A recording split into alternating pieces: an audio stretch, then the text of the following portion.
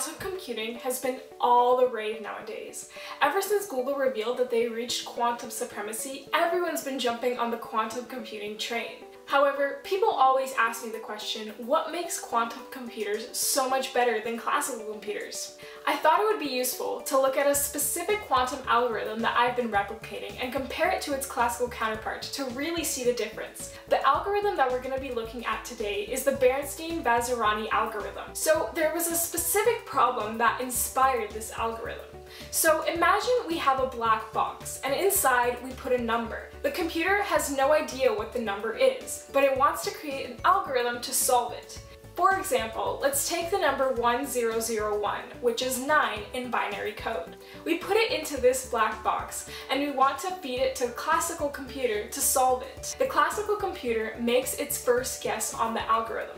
The first guess is always going to be leading zeros following by a 1 as the last bit. So in this case, our first guess is going to be 0001.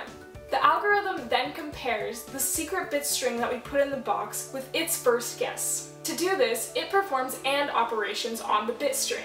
Whenever there's a 1 in the same place, the computer takes this and outputs the number 1. That means that the algorithm successfully found where 1 is in the bit.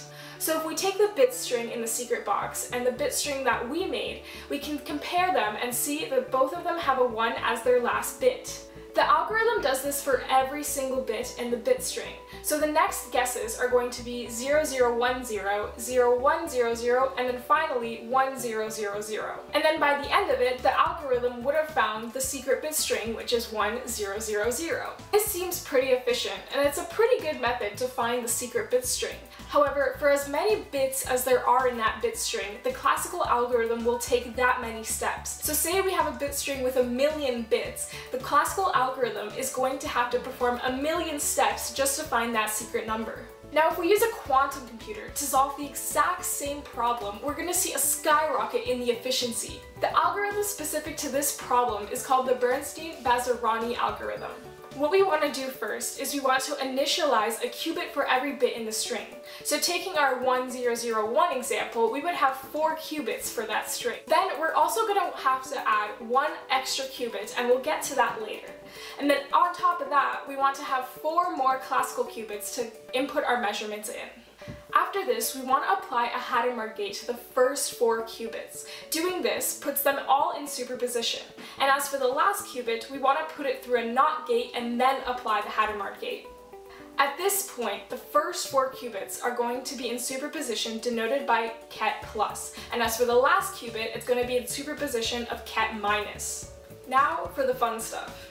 The algorithm then goes through a series of C-NOT operations. A C-NOT gate is a controlled NOT gate. Kind of how the classical algorithm operated an AND gate whenever it found a 1, the quantum algorithm operates a C-NOT gate wherever it finds a 1, and targets it to the extra qubit at the bottom. Without diving too much into the math, this qubit at the bottom is crucial for this circuit to work. This target bit ends up going under something called phase kickback. During this phase kickback, there's an extra minus sign that results from the equation after applying an X, an H, and a C-NOT gate. This minus sign then gets put back into the control bit. We then apply another Hadamard gate to all the qubits and then measure their values and store them into the classical bits. After that, we know which bits are going to be 0 and 1 based on their superposition of either ket minus or ket plus. Ket minus indicates that a 1 is going to come out of that superposition, and a ket plus indicates that a 0 will come out of it.